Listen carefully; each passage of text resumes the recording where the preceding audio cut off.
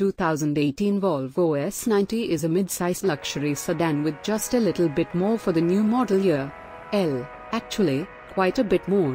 After its debut as a new model last year, the S90 grows several inches for 2018, with all of that extra girth directly benefiting rear seat passengers. It's an unusual move, but one that makes business sense for Volvo. The 2018 S90 squares off against cars like the Mercedes-Benz E-Class and BMW 5 Series both here and abroad, but the S90's story now begins in China. It's in that market that buyers prefer to be chauffeured. Accordingly, many automakers created extended wheelbase versions that pamper second-row passengers specifically for the massive Asian market.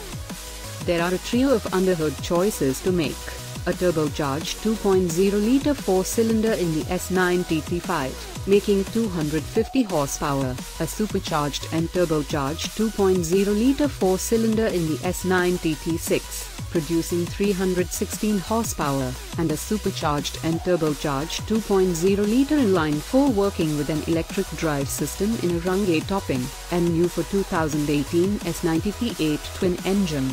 The T8 model is rated at 400 horsepower and should provide massive thrust, although we've not yet driven one. All three powertrains work through a stellar 8-speed automatic transmission. T5 models have